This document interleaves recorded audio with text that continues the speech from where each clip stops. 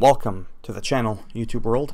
Another Borderlands 3 update hotfix / 1.03.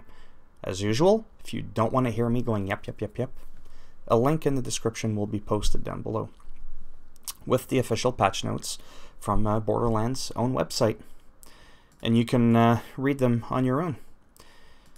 So, let's get into it, shall we? Borderlands 3 patch and hotfixes for October 3rd, 2019. Today, we'll release both a patch and a hotfix for Borderlands 3 on all platforms by or before 3 p.m. Pacific Standard Time. Yeah, Pacific Daytime. Anyways, with the patch addressing a number of reported concerns and the hotfix focusing on player character balance changes and tuning of some enemies and bosses. First up are the actual patch notes. Stability. Addressed a reported issue where an infinite loop could occur when hitting the Guardian rank experience ceiling. I know nothing about that. General fixes and improvements. The Hollow Point Guardian rank will no longer damage allies. Hollow Point Guardian rank still has been re-enabled.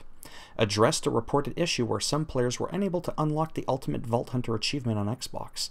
That's because Xbox sucks. I'm just kidding. Calm down. Addressed a reported issue where mouse functionality may have been lost when hot joining a friend's session on PC. So much for PC being the master race, eh, bitch? I'm just kidding. Addressed a reported issue where some players' inventory would not be saved in their bank. Ooh, they must have been doing something bad to deserve that. This week's Borderlands 3 hotfixes, which will be live on all platforms by or before 3 p.m. Pacific time today, contain some player character balance changes and addresses some player-reported concerns regarding enemy behavior. They're self-aware, they're coming to get you. And your guns, your bank that's empty, that didn't save, they got them. Our goal is to make sure all 3 action skills for each Vault Hunter are viable, but we have noticed some skills have been outperforming others. I wouldn't know anything about that. To encourage more build diversity, we made some adjustments to Flak and Mosey this week. It better be good, or somebody going to get hurt real bad. Or I'll pull out my Batman mask and I'm going to take someone down to justice.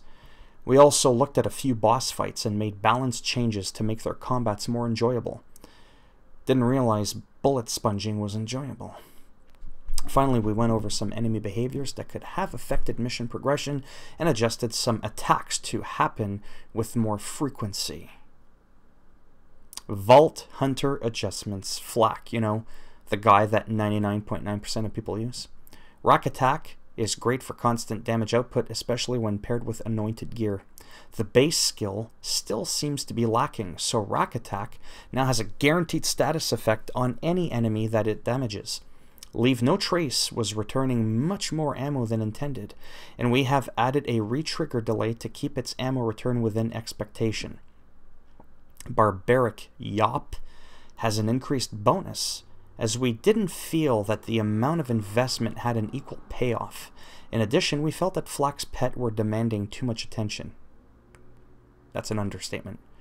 Which was interfering with players trying to stand still for any length of time, so we disabled the ability for them to move you around. Good. Rack Attack.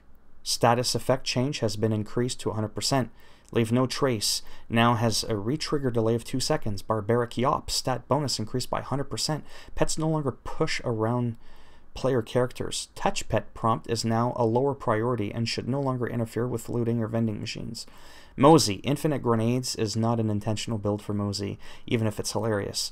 To lower the power and spam of this build, a re-trigger delay has been added to the grenade portion of Means of Destruction.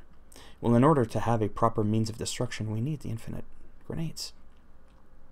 Means of Destruction now has a re-trigger delay of 2 seconds. Miscellaneous changes adjusted the balance of Gigamind, Katagawa Ball, and Billy the Anointed.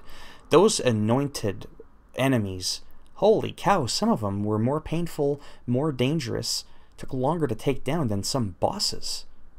That makes no sense. These 3 boss fights had concerns with their health and shields that made their combat loops more difficult than we intended.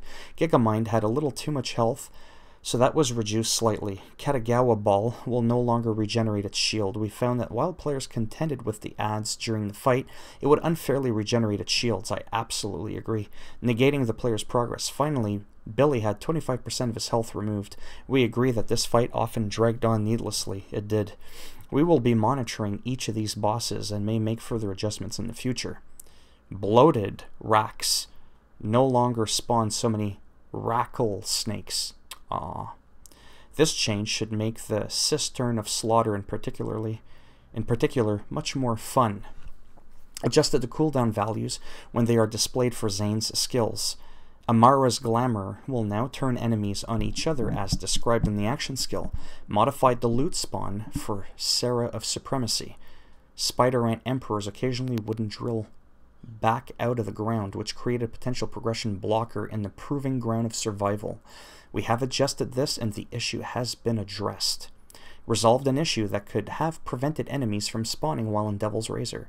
Lavender Crawley physics were adjusted to prevent them exiting the world like a popped balloon. That was funny. Further safeguarded Apollo from being launched out of world as well. The Rampager will no longer enter and idle at state at inappropriate times. Saurian Slinger's attacks were addressed. Guardians now use all of their attacks in playthrough 2. Guardian Wraiths now reliably use all their ranged attacks. NPCs in the slaughter maps were reported to sometimes attempt to automatically revive players in the arena. Going forward, they will no longer attempt to revive players. Minimize the glow effect when opening Iridian ammo chests. Can more easily see the ammo inside when opened. That's it. That was a fairly short video, and I'm really happy about that, because I like making these videos, but I don't like it when it's so long to read the patch notes. Anyhow, let's just end it. As always, updates are permanent. Hotfixes need to be connected to the internet. If you unconnect from the internet, nothing that's been done in hotfixes will apply to your game. So as always, if you liked the video, give it a thumbs up or two. If you didn't like the video, go ahead, give it a thumbs down. And I'll just make sure when you play the game, I take all your shit.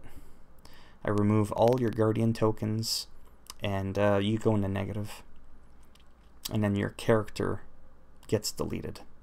Permanently. And if you want to subscribe to the channel, of course, that would be wonderful. And if not, thanks for stopping by anyways. Take care, boys and girls, or whatever you identify as. And I shall see you all in the next video. Bye now. By the way, I only had to catch my breath 3 times during this entire rant. Just saying.